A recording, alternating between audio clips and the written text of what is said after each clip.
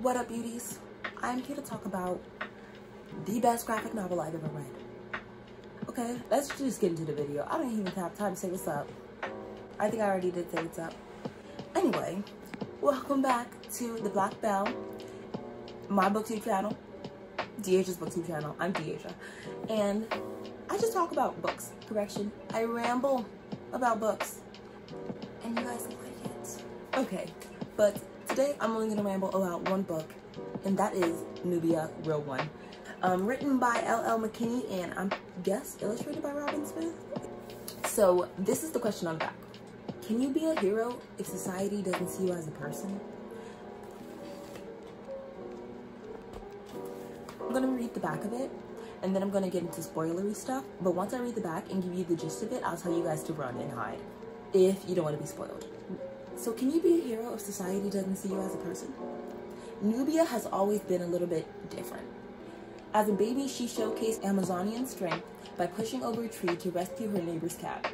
But despite Nubia's similar abilities, the world has no problem telling her that she is no Wonder Woman. And even if she were, they wouldn't want her. Every time she comes to the rescue, she's reminded of how people see her as a threat. Her moms do their best, yes, her moms do their best to keep her safe, but Nubia can't deny the fire within her, even if she's a little awkward about it sometimes, even if it means people assume the worst.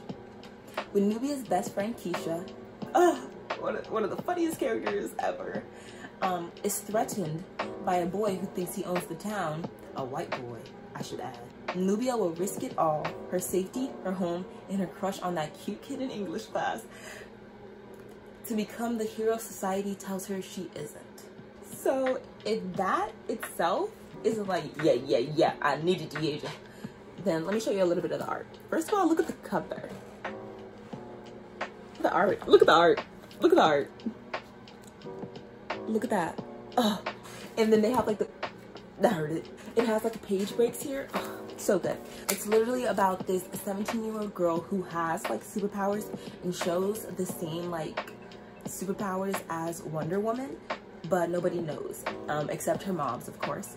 And she basically is grappling with the fact that she wants to be a hero and save people when they need her, but what happens like when she does that and people assume she is the suspect, you know, because the society we live in, they see black people and they automatically assume threat, violence. So the way that this graphic novel just tackled that whole concept was so good. It was so real, it was so honest, and it was funny as hell, you guys.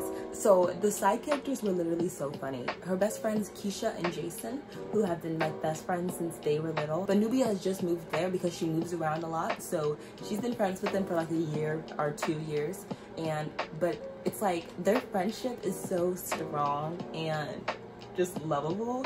The use of slang and ebonics and AAVE, African American Vernacular English, I think that's what it's called, excellent, because the author uses it in the right way. It's not like every other word is dripping with slang, you know, dropping the G's, putting the apostrophes, but the jokes are written the correct way. So if it's like there, she'll put they, and like that, like it's just done the right way. So the dialogue is so good, the characters are good, like these two side characters. The love interest, Oscar, so cute. The banter between them, so good. And like the reasons that Nubia shows her powers, just perfect. The way that family, friendship, and like society come together in this book is just expertly laid out, and the ending is so good. Like it's kind of like if I wish I had superpowers, and then this is what I would do. Everything that's happening in the world right now with like BLM movement and all this police brutality and shootings and killings, like it's hard not to like wish you had powers to do something with it. And you see Nubia literally grapple with that because she actually does have powers, and she has to choose whether or not she's going to act upon anything that she's going to do, you know, or anything that she sees, because her moms are very protective of her, which I love the moms. It's just so good. And I just say pick this up if you haven't already. And that's my advice to you. if you heard nothing from this, let's pick this up and give it a try. You will not be disappointed. Like, even if you don't love it to the extent that I love it, you won't be disappointed. And that's what matters. So now for people who have not read it and don't want to be spoiled, please, I'm sorry. Because I need to talk about, like, deep dive into the nitty gritty of how good this book is. But, like, let's do the thumbnail. I'm sorry if the camera keeps shaking. Literally, I'm just excited and my foot keeps hitting the floor. Sorry. Time for the spoilers. I hope everybody else is gone. If not, this is your own fault.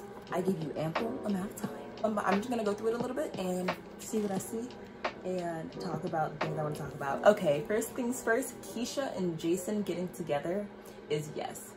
I love when that happens. Like, not the main character getting with the best friend of like of like forever. Like, if there's like a trio and then like one of the main characters gets with one of the best friends, I really don't like that. But I love it when the two side characters get with each other.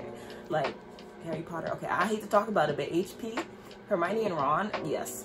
I try to find that as much as I can, because also it kind of makes like this didn't happen and this in this book, but it kind of makes it like they all do love each other equally, you know? It's not like these two are devoted to them. And I hate that. I hate the chosen one trope, which is mostly every main character is the chosen one, but like not every main character has to act like the chosen one, okay? But let's get back to Nubia. Keisha and Jason getting together was absolutely so cute. I loved it. And the way just like their dynamic was so cute. Trying to hide, because they were trying to hide it, but everybody knew it was obvious. And obviously like the other person pursuing her, Wylan, that rich entitled white boy, I'm telling you, that like he is literally a predator. He might be one of the scariest antagonists I've read, because he had so much power, and he's a 17-year-old privileged white boy with all this power. And like that scene at where he and his friends started the riot at the Black Lives Matter protest,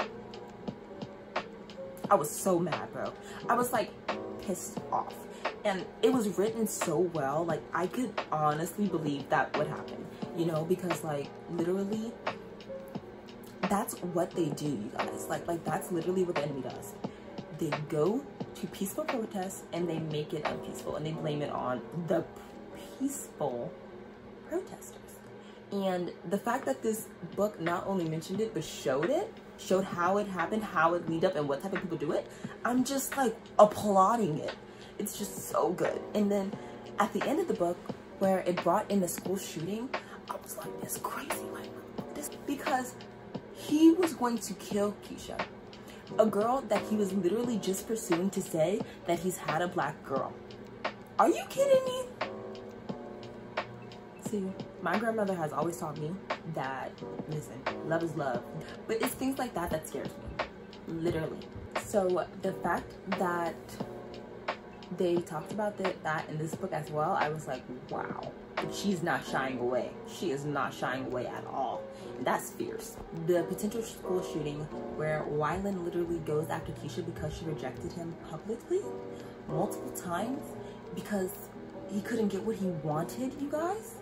And it was like hinted that he's been accused before of like forcing himself or breaking like this girl's career when they were younger, and nobody's done anything about it. Like just he's scary and he's real. And that was another part of this book that was just chef's kiss. Her moms, they were so sweet.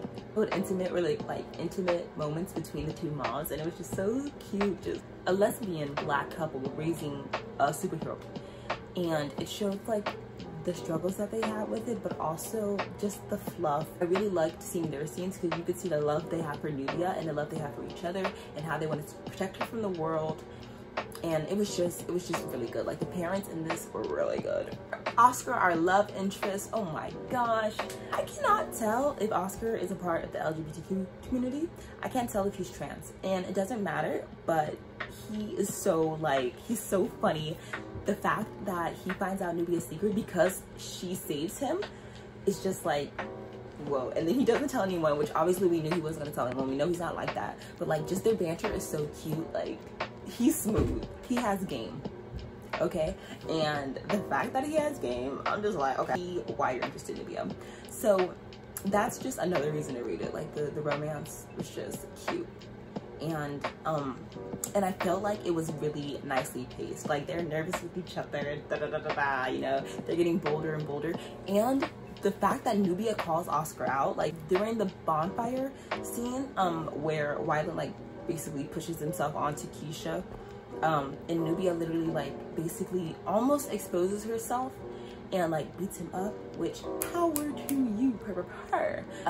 And then Nubia calls Oscar out for just like sitting there and not saying anything. I was like, wow, like she's a bad man, Gemma. That's it. The blurb on the cover, like honestly, yeah, witty, powerful, and revolutionary. Yes. And it's literally like laugh out loud funny. Keisha's so funny, and like Nubia's inner thoughts so funny. And the art style is just so good. I guess the last thing I want to mention is like Nubia's actual powers, like where they come from. Her being Diana, aka Wonder Woman, her like twin sister, but like was young, like incubated or whatever, just young, and then she was gonna raise her, but then one of her moms being an Amazon as well. I don't know. It was cool, but like it wasn't the main part of the story.